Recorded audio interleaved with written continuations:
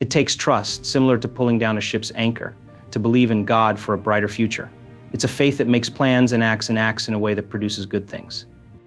Welcome everyone. In today's video, we're going to tell you tapping into faith to activate the power of God. You bring God's power into your life by making plans and doing good deeds. That kind of faith is pushing toward God while disregarding the cynics and sceptics. But before we proceed to further video, if you're new to this channel, remember go ahead and to hit the bell icon to subscribe so you won't miss the informative videos we will upload in the future. The crew of a ship must place their hope in the anchor before departing the harbor. But personnel have to lower the anchor in the event of a storm or when a ship enters a harbor without a pier. Jesus' clothing was touched by the lady with the blood issue, and he realized then that authority had left him, but her hope was transformed into faith when she reached out and touched Jesus' clothing. She pressed past the disbelieving mob by faith, summoning Jesus' power of deliverance. "Your faith has made you well," he remarked, turning to face her. Mark 5:34. Notice that he did not say, "Your hope or my strength." She told herself, "If only I may touch his garment, I shall be made well," just before she touched it. She saw an opportunity because of hope, but she sought it out because of faith. Faith-based activation of God's power. In order to comprehend salvation, you must recognize it as God's power dormant in you, rather than just as a future event. You won't be able to use that power until you put your confidence in Jesus and press into him. Paul distinguished between the breastplate of faith and the hope of redemption in his writing. While faith entails action, hope for salvation is analogous to hope for a better future. I was depressed, but thanks to the lessons I learned on God TV, I was healed of my depression and came to know Christ, Norway's Sophia. God can transport you into the kingdom of the Son of his love if you activate his ability to deliver you. That kind of faith will enable him to use you to fulfill his plan for your life. Clinging to the prospect of redemption. Paul instructed his listeners to put on the breastplate of faith and the breastplate of faith and love in 1 Thessalonians 5:8. Love is the cord that gives the anchor its purpose, hope is the anchor. Trust is the act of lowering the anchor. I was feeling terribly alone and had to move. I turned on the TV the first night I was in my new house, and God TV started. I wouldn't be here if it wasn't for God TV. Gale, United Kingdom. Therefore, love and faith are not mutually exclusive, rather, they are both essential to God's plan. For a Christian, having one without the other is no more beneficial than having an anchor and no chain for a ship's crew. When Paul remarked, "And now abide faith, hope, love, these three, but the greatest of these is love," he was emphasizing the value of love. According to 1 Corinthians 13:13. Hope and faith in Christ without love are like an anchor without a chain, or like a clashing cymbal or sounding brass. Therefore, the expectation that God will save us from life's storms is the hope of salvation. However, we are preserved by God's power via faith for salvation. 1 Peter 1:9. Positive consequences arise from our faith, which awakens God's power in our life. Christ's anchor, the cross. Sailors can feel comfortable and secure knowing that their ships are anchored to the ocean and sea surfaces. Security in portless harbors and safety amidst crashing waves. The aim of God's grace via salvation is dual, much like that of a ship's anchor. Grace, however, is not the anchor, the act of casting the anchor, or the anchor's chain. Grace is the ship that offers rescue from life's storms so that we might encounter God's ability to move us. Thus, the first goal of redemption is rescue, and the second is conveyance. By acting with faith, the woman with the blood issue was delivered from her illness. She was taken into the kingdom of the Son of his love as a result of her rescue. Taking the run for it. Because Jesus underwent the cross, despising the humiliation. For the joy that was set before him, the author of Hebrews 12:1-2 referred to Jesus as the author and finisher of our faith. Jesus was able to free us from the grip of darkness by enduring the humiliation of the cross. And because of his ability to deliver us, he also has the ability to bring us into the kingdom of God. Navigating a world devoid of faith enables us to encounter the double aim of salvation. When our hope is transformed into faith, we both experience and demonstrate his ability to deliver us. The author exhorted his readers to run with endurance the race that was set before them in this same text. Read Hebrews 12:1-2. Because of the joy set before him, Jesus bore the pain of the crucifixion. But because they are encircled by so big a cloud of witnesses, those who follow Jesus have to run their own course. He instructed his listeners to run with endurance the race that was set before them in Hebrews 12:1. The author of Hebrews 6:18 stated, "Hope is set before us." By concentrating on the joy set before him, Jesus was able to bear the agony of the cross. By concentrating on the hope that lies ahead of us, we can run our course with faith. The hope that is placed before us is the hope of salvation, which starts with the hope of deliverance. We have that hope as an anchor of the soul head. 6:19, but when we transform that hope into faith, God's ability to save us is unleashed. Thus, Hebrews 6:19 refers to the anchor of the soul as the hope of redemption found in 1 Thessalonians 5:8. Additionally, this explains why Jesus told his disciples, "Truly, the kingdom of God resides within you," Luke 17:21. The author of Hebrews described our trust in Christ as firm and steady, having previously referred to it as an anchor of the soul. We have firm and steadfast faith in Christ because it is able to save you from the grip of evil. However, being able to save you is not deliverance, thus you have to activate it via faith.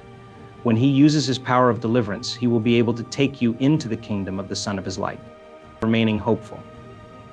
You do not need to lose hope, just as the author of Hebrews told his readers not to give up. By taking a bold step in faith, you can awaken God's power of deliverance within yourself. Even if you might not immediately get the result you're hoping for, taking action on your faith will strengthen it. Furthermore, God will use you in unexpected ways the more your trust grows. You become like the woman with the blood issue when you transform your hope into trust. When she gave up hoping and pushed past the throng to find Jesus, her hope turned into trust.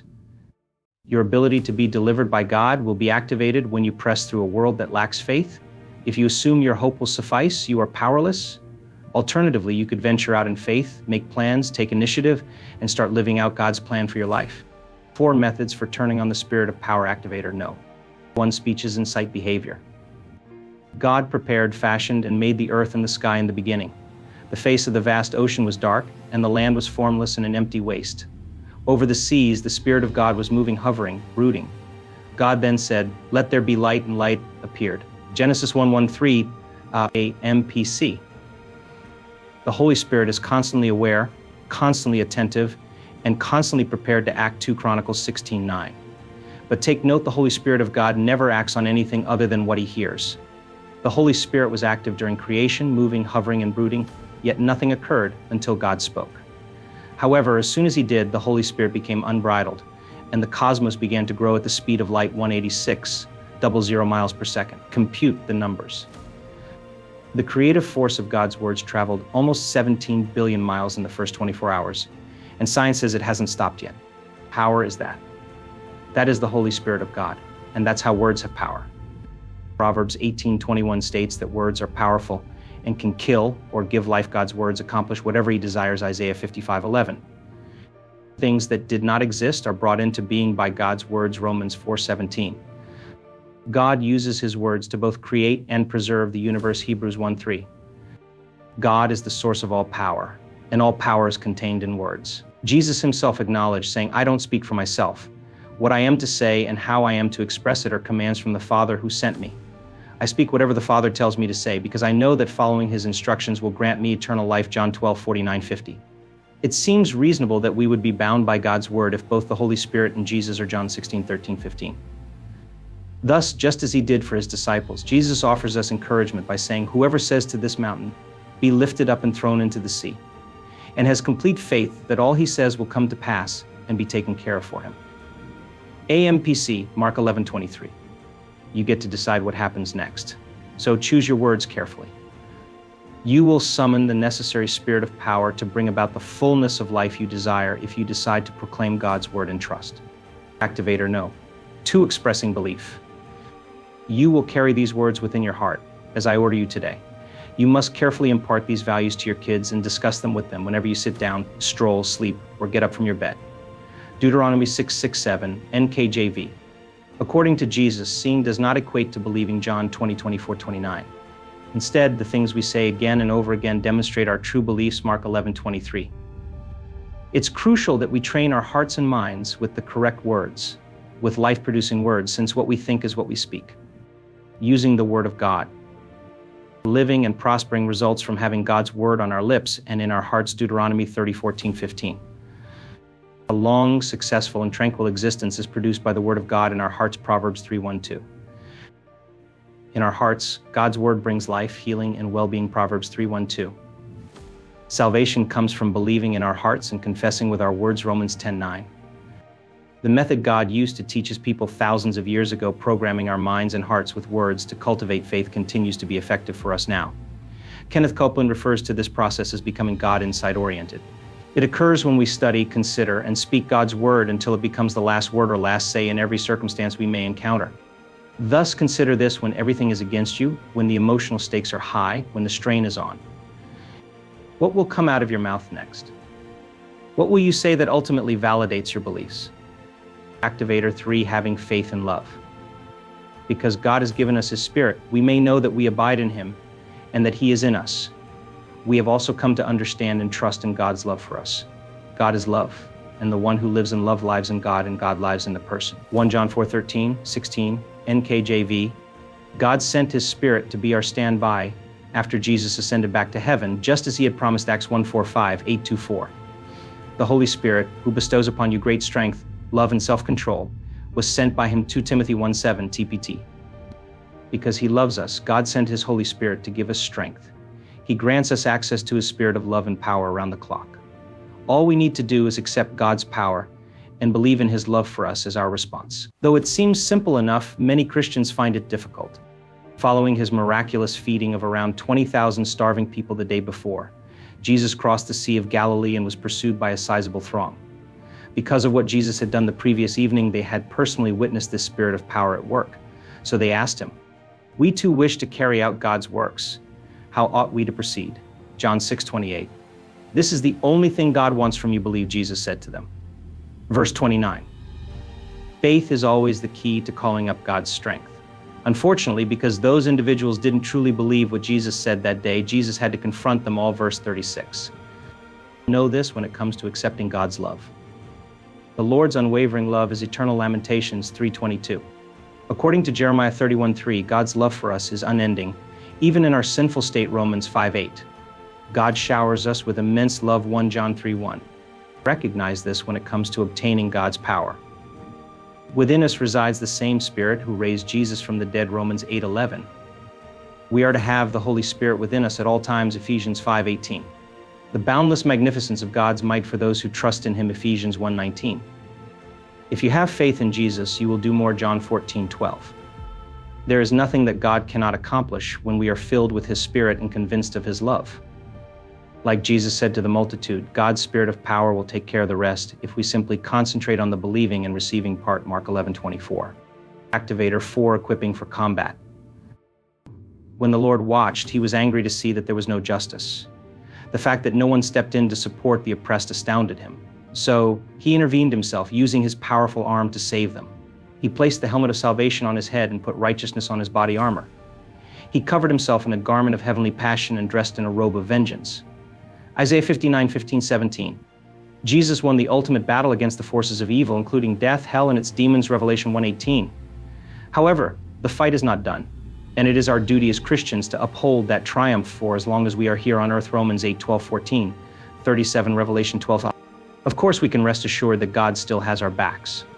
The Lord defends us in battle. God uses His powerful arm to redeem His people. Psalm 77:14-15. God manifests His power on earth through His people. Isaiah 55:4. Our rear guard is the glory of the Lord. Isaiah 58:8. Nonetheless, Almighty God is very certain that we can succeed. As God's cherished offspring, we hold the ultimate say in this conflict with our adversary. The Apostle Paul would counsel us to say this: we are powerful because of the Lord and His awesome might. Ephesians 6:10. In order to accomplish that and be that, we must prepare for combat by dressing as the Lord did in Isaiah 59. Put on all of God's armor so that you can withstand the devil's plans with strength. Because we are not engaged in combat with actual enemies. Put on all of God's gear, then, so that you could stand against the adversary throughout the day of evil. Ephesians 6:11-13. Even greater, the Holy Spirit, the Spirit of power Himself, is now within the direct reach of us as believers in the future generation. Even though the Spirit of God did not yet reside among the people of Israel, they looked forward to His presence, knowing that He would come in like a narrow, rushing stream, which the Spirit of the Lord drives, overpowering the adversary. We are grateful that Jesus shed His blood for us, as it provides us with what the Apostle Paul refers to as the better covenant, which is better promises. Hebrews 8:6. And the Spirit of power is one of those better promises. That's all for today's video. Remember these 4 ways to activate the Spirit of power if you could use some help getting around without using your hands. Just as he did to the Creator on the first day of the world, the Greater One is prepared to answer you with the same speed and ferocity. Don't forget to like the video and hit the subscribe button to avoid missing any new videos from our channel. Thanks for watching and see you all soon.